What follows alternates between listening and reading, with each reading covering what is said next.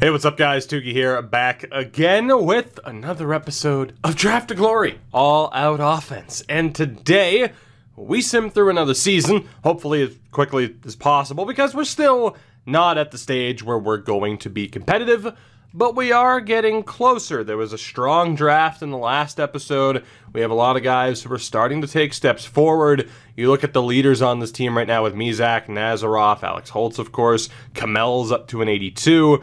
It's a matter of building up the rest of the team. And obviously, you know, in terms of total draft luck, we've had some decent luck. I mean, we missed out on that franchise Finn, which is unfortunate. But now defensively, we have Doughty and Trafford. I'm not too worried about the -3 because we're going to be a bad team anyway, and they should still develop in spite of that.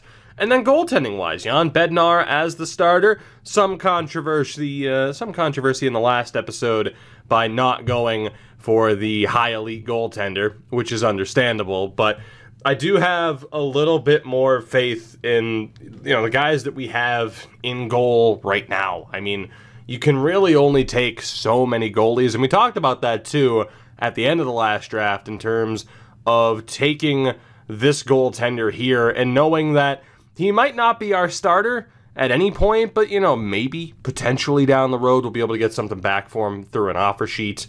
It's a tough call, though, when you have some decent goaltenders, but you desperately need position players. Goaltenders, dime a dozen. They're not that difficult to find, but in terms of building up this team, especially defensively, if there's a chance of making something happen, we have to. We have to take that risk. We have to draft those players first and hope that we do see some form of development. So again, overall, in terms of, you know, how many draft to glories I've run, I do think we're on a pretty good pace right now. It could always be a little bit better, but you're not going to hit the mark with every draft pick. So I don't know. I don't exactly hate where we are right now. The scouting is set up. The coaching staff for this season, if I'm not mistaken, I fired somebody I shouldn't have. So our head coach this year is Chung, who's still pretty good, but not quite as good as the guy that we had. But overall, decent coaching staff. Some of the teaching grades aren't exactly as high as I would have wanted, but we continue to cycle the staff in and out to try and make sure that we have the best coaching staff at all times that we possibly can. With that said, I'm going to sim to the end of the year because, again, there's no point in being like, oh, we might. No, we're not going to win still. It's going to be another rough couple of seasons, so we will continue to focus on the draft and have that be the highlight of the episode. 30 wins on the season. Better or worse than expected? I'd probably say better, given the lack of depth that this team, given the lack of depth that this team has. This team has no depth right now. So 30 wins, all in all, it's pretty damn solid. I don't know if we were the worst team in the league, as Tampa, Toronto, Boston, and Ottawa make it out of the Metro. Philly, Carolina, New York, and Columbus make it out, make it out of the Atlantic. The Metro, this team, of course. Sorry, I made a mistake. I'm not restarting this. Winnipeg, Minnesota, and Dallas make it out of the Central and out of the Pacific. Calgary, Vancouver, Arizona, LA, and Anaheim. You know, the 4 divisions: Pacific, Central, Atlantic, and Neapolitan. The top team in the league, the Tampa Bay Lightning, we were not the worst team because Edmonton exists. Thank God for Edmonton. We were only 3 points back of the Blues. We actually had more wins than them. So you can start to see, now, yes, it's because other teams are struggling, but we're taking a step forward, which is very good. As Nazarov led this team in points, Alex Holtz was up there too. Kamel, Mizak didn't do quite as good. I mean, I think, you know, in terms of scoring, we saw a little bit more, actually, out of the depth than we did in previous seasons, and as a result, the top-end scoring dropped off a little bit. Trafford with 36 points as a rookie defenseman, Doughty with 30, and goaltending-wise, Sadikov did great, and an .898 for Bednar. 20 wins in 58 appearances. It's not too shabby. So, again, we're making progress. We're getting there. It's going to take a little bit more time, obviously, as Stamkos and Kucherov, the only two to break the 100-point mark, which is pretty surprising. In terms of goals, Puljujärvi with 1 goal in 22 games. Matt Benyes, Matt Kravtsov, and Kucherov, all over 50. For the defenseman, John Carlson led the way. You had Sergachev, Quinn Hughes, Drew Doughty up there as well. Jake Gardner. For goaltenders, the winningest was Andrei Vasilevsky, which is the least surprising thing I've ever heard. In terms of save percentage, it's probably going to be another Vezina for Vasi. And for the rookies, it is going to be Ryan Marotta, 49 points. So, I mean, hey, respectable from Trafford, 13 points behind who's going to be the Calder winner as a defenseman. Not too shabby, I would say. I will say not too shabby as much as I possibly can, because I'm at a loss for words in terms of how else to describe the situation. So yeah, admittedly, I just woke up. I have to record stuff today because, yeah, I gotta get stuff done in advance, and that's not normally my deal, having to get stuff done in advance. I got a lot of stuff to do today, so I'm kind of thinking, like, oh God, what time is it? I'm panicking. It's just tight spaces. I don't know what's happening. It's okay. I'm fine. Don't worry about it. So we will sim to the end of the postseason here where the Tampa Bay Lightning win the Stanley Cup. How exciting for the Lightning to win. Tremendous. Who did they ultimately beat? They swept the Minnesota Wild. We almost had a 0-4 rematch.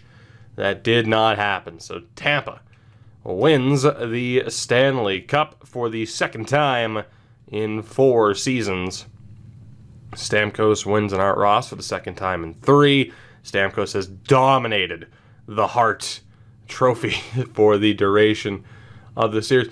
You know what I just noticed about that picture of the Hart Trophy? That's some dude's reflection in the trophy, isn't it? Like right down the middle. That's not what the trophy looks like, right? That looks like a dude. Am I seeing that right? I'm pretty sure there's a guy's reflection in that. Anyway, the Norris goes to Sergachev. The Norris goes to Sergachev, Lady being there. Marotta does win the Calder. Conn Smythe went to Stamkos. The Vezina to Vasilevsky. Tampa dominance continues as Eichel wins a Selke. Damn.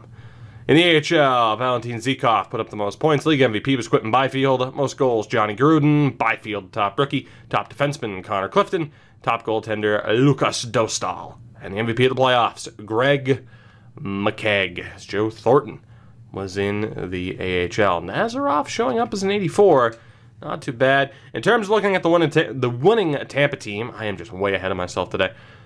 You know, is it really worth it? I think we kind of know what they still look like, right? I think we have a pretty damn good idea.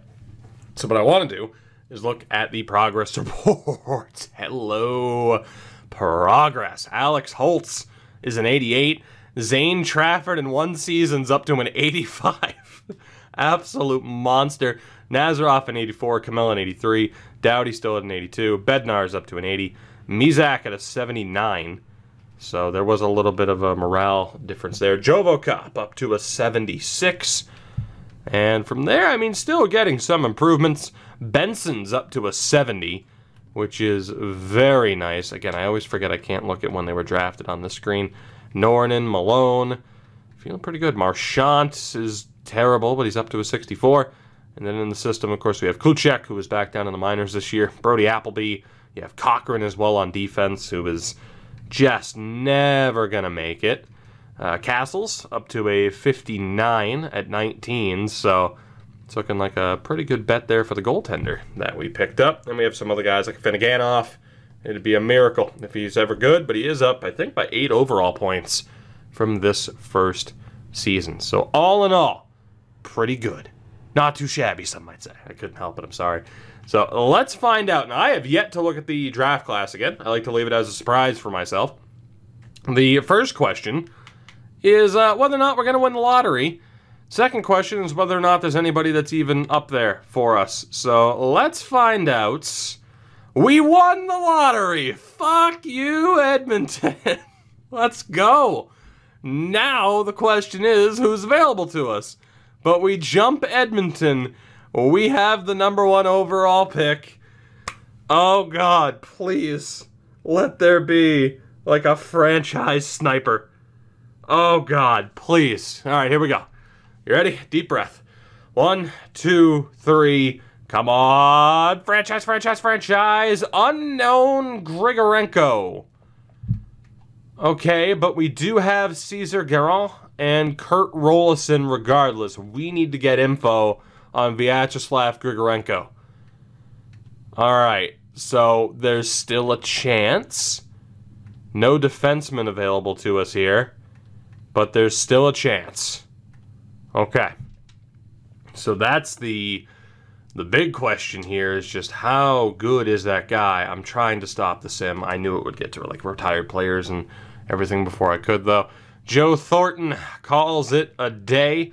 1,600, nearly 1,700 points. Evgeny Malkin, Eric Stahl, Kovalchuk, Parise, Brad Marchand, Blake Wheeler, all over 1,000 career points. Pavelski was pretty close. And for defensemen, we see Duncan Keith, Shea Weber, Goligoski, Strawman, and others call it a day. For goaltenders, Marc-Andre Fleury, Henrik Lundqvist, Carey Price retires at just 36. Dubnyk, Bishop, Halak, that's a lot of goalie talents on the way out. So in terms of staff, I'm not too worried, but we will take part in the draft interviews because we need to find out some info on Grigorenko. Why our scouts never looked at this guy, I have no idea. But we're going to see what we can find out here. And the most important thing is playstyle and how good he is. He is a sniper.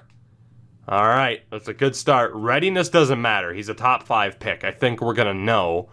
The next most important thing here is weaknesses. If he has no defined weaknesses, then he's going to be lights out. So, okay, he doesn't play a physical style. And then strengths we'll already kind of know, but we'll just do that too.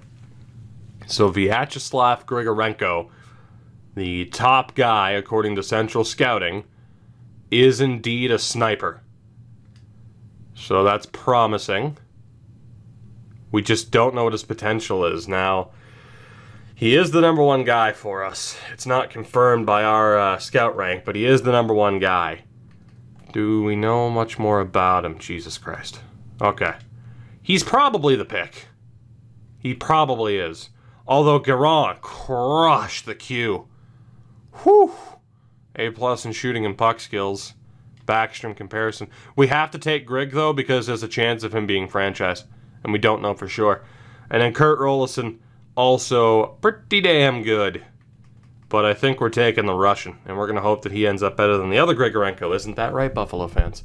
So, he is going to be our number 1 pick. But the question is from there, mainly as we head towards the second round, who will we have available to us? So right now there are 32 teams in the league. So someone like Morozov is probably going to be off the board, unfortunately. Which kind of sucks. Weakness of shot blocking. I don't know if I want to interview this guy just because it would make more sense to find out for sure about somebody else who's likely to be there. Pushkarev, 4 years out. Alright, it's not too great. That guy's pretty much confirmed as a 2-way. Sealer's close. It's a shame Caldwell's confirmed the 2-way. Is another 2-way defenseman. And oh my god, why couldn't you be an OFD? Jesus, that's going to be an amazing steal for somebody. But Ruslan Lokhtianov, the Estonian, could be very good for us. Brad Marchand comparison. Let's go. I'll take that. So Morozov, I'll pin for the moment. Pushkarev is someone else we should potentially look at. Salio is a confirmed 2-way forward, unfortunately. There's a DFD in Wayne Kern. I don't think that's likely to change. There's a top 6 grinder. We have Daniel Kahns, 3 years out in Oshie comparison. 2-way defenseman. Look at the grinders. Jesus Christ. There's a Brandon Kapusta. Could also be worth it. He honestly might have to be the pick. There's a complete unknown in Jan Zednik, but I don't think he's worth interviewing. This defenseman, Sven Ledin. We desperately need defense. I just don't know about that potential, man.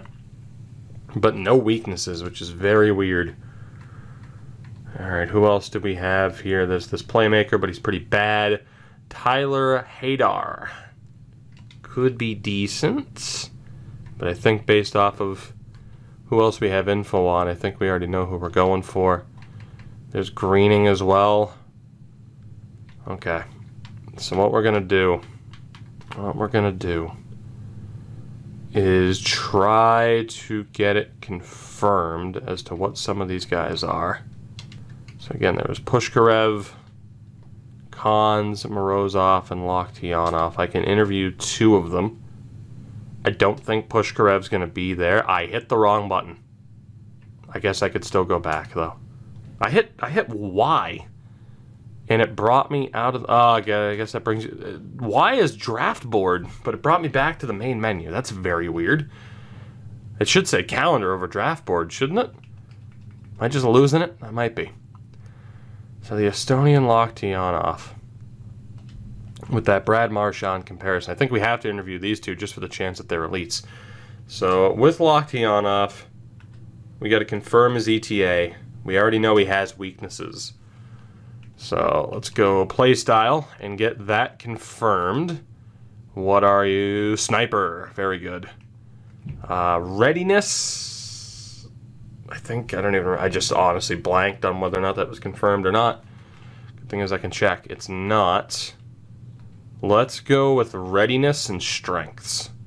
So readiness 4 years out. That kind of sucks. I was hoping he'd be a little bit better than that. And then strengths, what do we have? Alright, so yeah, it's a shot because he's a sniper. That's fine. So Ruslan Lokhtianov might not be exactly what I was hoping for. What about Oleg Morozov? Again, he's probably not going to be there. So it comes down to Cons or Pushkar. I think we're good. Famous last words, but I think we're okay. So we will try to make the best of this. On the bright side, though, we do have the #1 overall pick. I fully expect this guy to be a medium elite, but he is the #1 projected player. There is an outside chance he's franchise. We're going for the Russian, who played in the Ukraine, Vyacheslav Grigorenko. How good are you? The point total's a bit concerning, but we're going for it. Grigorenko is the pick. Not franchise, but you can't complain about a medium elite 82 overall sniper at the top of the draft. You just can't. That is tremendous. Look at that shooting category. Great skater as well. That is tremendous. Grigorenko, number 35 as a winger. I like it. Welcome to the team. A huge addition for us. And again, we don't have the #1 pick of the round anymore. That technically goes to Edmonton. So, and in terms of our choices, okay, good God. If I took anybody else, that would have been a bit of a mistake. I mean, Garon's okay. You also have Rolison. It's not as bad as Vegas just being like, nope, fuck it, we need a defenseman. So, very happy with that. As we get one hell of an addition to this team. It really does help to round out the top 6 right now that we have. And hopefully here at the beginning of the second round, a lot of medium 9s as of late. Hopefully here, though, we can get another strong addition. So again, we have Lokhtianov, who is okay. There's some other guys where it's not confirmed what their player types are, but it's too big of a risk for me to take them.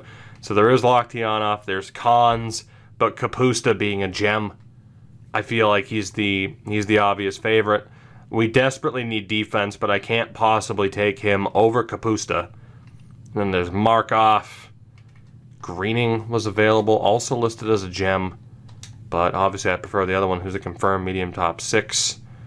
Arkhipov, and then Hogan. Dmitry Hogan. If he's available in the next round, we'll be looking pretty good.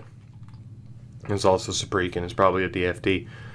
So it comes down to, I mean, Cons is the interesting one because he's in between the two. Shorter ETA. But I'd be too afraid he's a medium 9. So it comes down to Lokhtianov and hoping for the best, or Kapusta, who is a bit more of a sure thing. And to be honest, it's like, okay, when do we take the risk? Lokhtianov, if he's not at least medium top 6, it would be a disaster. but if he's a medium elite, it's a home run. My issue, though, is that there were a lot of medium top 9s as of late, which kind of scares me off of taking Lockdown, because if we look at this, right? Let's see. So you have the Kings, took a medium top 9. And then we go here. So it's 2, 3, 4, 5, 6, 7, 8, 9. 9 straight medium top 9s. Lockdown might be the guy to break that run. I don't think I can risk it.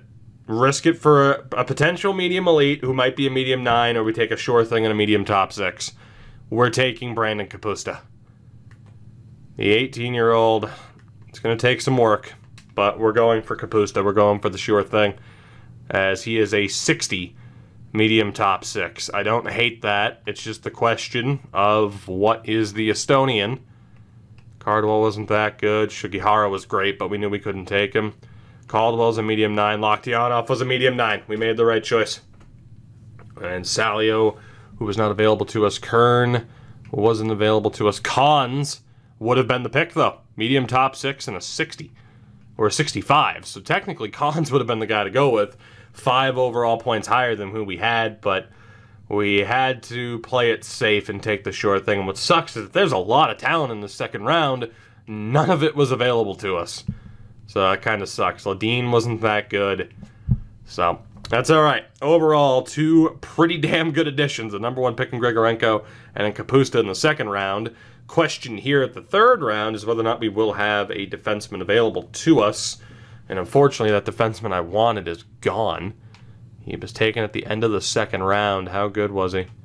Medium top 6. Okay, so we are really struggling outside of the 2 defensemen we've taken in the top 5 to get the help that we need. There's Saprikin, who I can't afford to risk it. There's a medium top 6 Norwegian defenseman and Dalton Metropolit, but again, that potential is just horrible. I mean, it's not horrible. A medium top 6 is fine, but it's like, really? We're still aiming for higher than that. There's Powell, who, again, I would love to take, but physical play is being up there for him. Passing ability, puck protection, and work ethic. There's a decent chance that Lars Nilsson's a playmaker, but again, I don't know if I want to take that risk. Because if he's not a playmaker, again, if I take him, he's showing up as a 2-way. If I take him and he's not a playmaker, I'm not allowed to keep him. So, major risk if I ever wanted to do that. Frolov, we know nothing about. There's a playmaker here in Evan Clifford. Decent total, but not much there. Hayden Gehring is solid as an overager, but I'd rather take that defenseman. Even though Gehring's fine, it would make more sense to just get a defenseman who could be half decent. Same thing for Larmer. I'll actually add Gehring to the list. There's a potential OFD in Lou Roberts. And a playmaker here in Kirill Malkin, who might be okay. Grabowski, not looking that good. There's the sniper and Dante Tripp. Not really much there. I'm begging for a defenseman right now, and we're just not finding anybody. And then Sinitsyn, Bidrik Sinitsyn, who isn't that great. All right, so this is going to be a real shot in the dark pick here, from the looks of it. In terms of taking a risk, this will be the time, if there was ever going to be a time. So I'm not going to take Nilsson, too big of a risk. I'm not going to take Metropolit. So it comes down to, for me, it comes down to Roberts or Malkin. Roberts because we desperately need some defensive help and maybe he'll be decent. Or Malkin because, I mean, he might be okay. I feel like we have to go for Lou Roberts. We have to. We need some defensive help. So, Lou Roberts from the Tri-City Americans. How good are you? Low 4, 63. So close to being a complete steal at a medium top 4. I'll take a low 4 defenseman. Again, I still hate low top 4, low top 6 forward potentially. They're just not good. But overall, I'll take it. It's at least somebody who might have a chance of improving this defensive situation, which is really what needs the most help. Nilsson was a medium elite sniper. Wow. I told you. There was a chance of him being a sniper, but I just didn't want to take the risk. Medium Elite, 1961. Damn it. I said this might be the time to take the risk. Ultimately, we didn't. We went with Roberts. And that proved to not be the right choice. But when you see just how many medium top 9 forwards there are in this draft, I don't think you can blame me for not wanting to take the risk. With hindsight, yeah, take the risk. But you think back to 2 minutes ago, you think of all the medium 9s that are here. I don't hate the decision to take Roberts. It's just, obviously, it could have gone a little bit better. So, we'll see who's available here. There's a low 9. Ugh. Braxton Corey. I mean, when in doubt, take the goaltender, right? That could be the way to go. What about this guy? There's no way that you're an offense defenseman. Petri Karlati. Not looking that good. Zane Calvert as a potential OFD. Not really feeling that either. Hello, Patrick Seaback. The Seaback. 4 years out. Okay. What else do we have here? Again, more low 9s. It's not looking good. Korobov could be decent. He's an overager, too. That might work out for us. Valeri Kapitanov. Not looking that good. Schlemko. Nah, he's not going to be a sniper. Maybe a power forward. Almqvist. We don't know enough about him. This is definitely not as strong of a draft as last episode. Davis Clancy. Not looking that good either. Couple of grinders that aren't going to be available. And then you get into guys like Cargiulio. Miles Cargiulio. There's Murray Smith and Willie Marlowe. So this is rough. It comes down to Corey, Korobov, or Seaback. In terms of the grades, it goes to Korobov. It's just Seaback might have a slightly higher chance of being good in terms of potential, but Korobov will have a higher overall from the looks of it. It's down to Korobov or Corey. Boy, and then there is that Allen guy there, but he's down in the 400s. I don't think his potential will be that good. Korobov or Corey. No guarantees there either. Oh, man.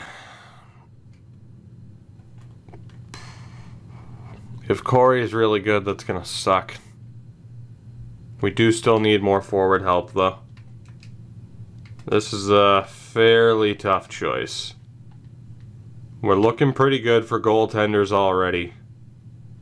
But if Corey is a medium elite, that could be a gigantic steal.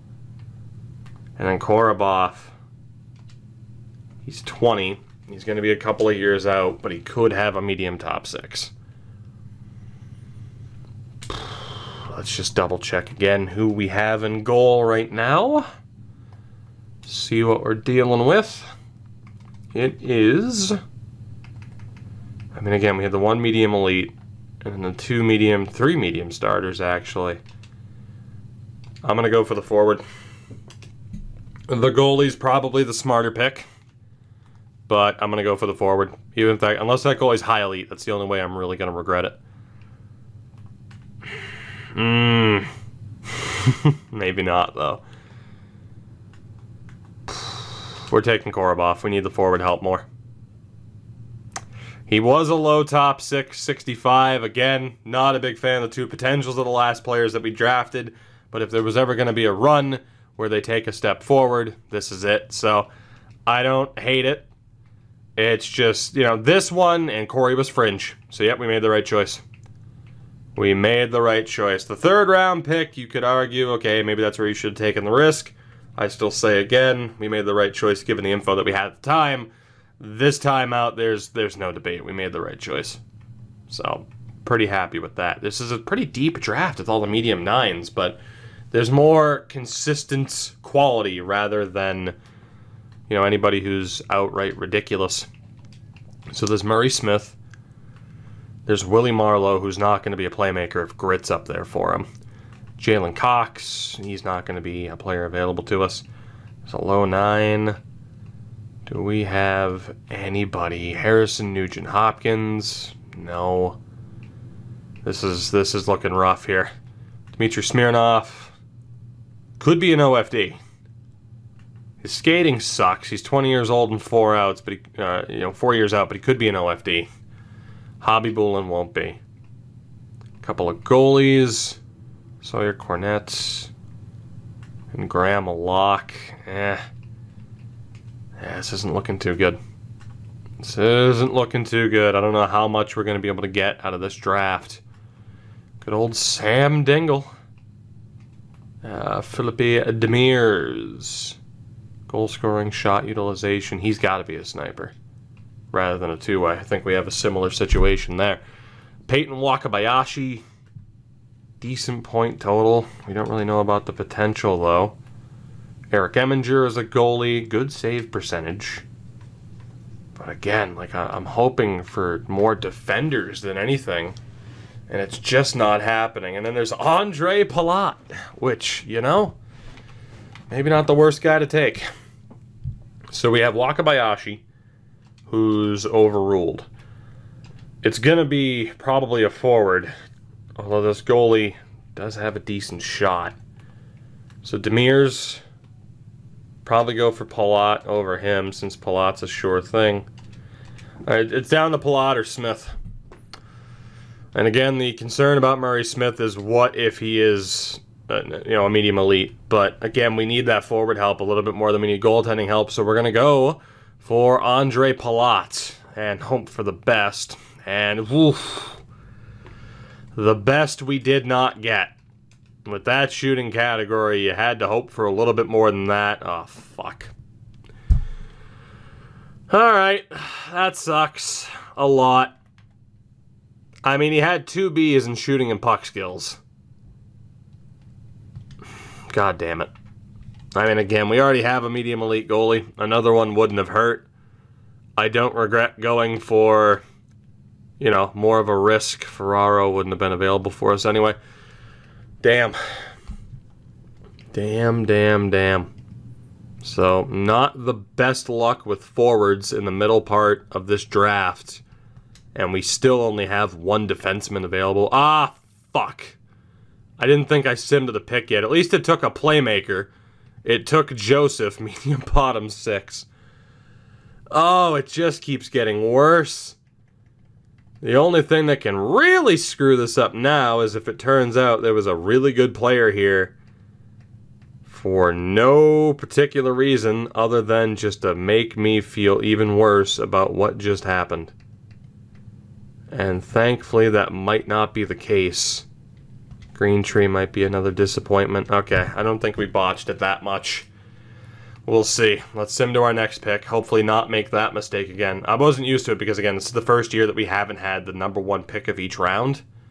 So, yeah, that caught me off guard. That was a dumb mistake. Thankfully, though, I mean, it's not like we missed out on much. Yeah, we didn't miss out on much. So, funny enough, we ended up, if anything, that just saved us time in terms of like, oh, who did we take? It wouldn't have mattered. There wasn't much there. So, we go to the final pick of this draft for us.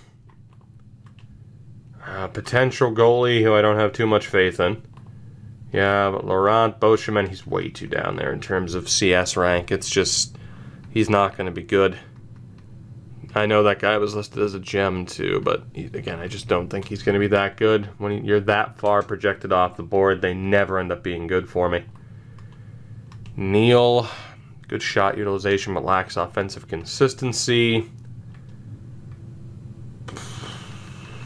Where the hell were... So this guy, Kennons, was almost at the 400 mark. I don't know who the hell we're getting here, man. Denisov. Not looking too good. We have Ernesto Peacock. 17 years old, potentially. I mean, he's probably the best bet that we have right now. Or we take the goalie, Derek Lyke, who did have a really good save percentage at least. Or we hope for the best with one of these guys having good grades, which is not going to happen. Which means we are down to Ernesto Peacock or the guarantee and Derek Like. Again, smart move, take the goaltender, and it's probably going to be him because there's no way Peacock's an OFD. So we'll take the medium starter goaltender, Derek Like. He is a 49. This draft started off so promisingly, but that's what happens, right? We get the #1 pick, so the rest of the draft is a little bit rocky. There isn't really too much that we could do. All in all, we still added a top player to the squad. We get a #1 overall pick, and that can't be overlooked, even if the depth of that draft just wasn't exactly up to snuff. The goaltending situation is still very good. We have 5 guys over at least a 70, and Bednar's cracked the 80 overall marker. Defensively, though, it's rough. It's really rough, so it's no wonder as to why I took the risk with certain defensemen. Forward-wise, though, it's starting to take shape. That's a pretty damn good top 5 to be leading the way. But as it is, we're 5 years in. It's, you know, you're not going to build a winning team in this type of series within 5 years. So it's not all that surprising that we find ourselves where we are right now. But again, I still think decent start, all things considered. But that damn two-way turn sniper. I should have gotten him.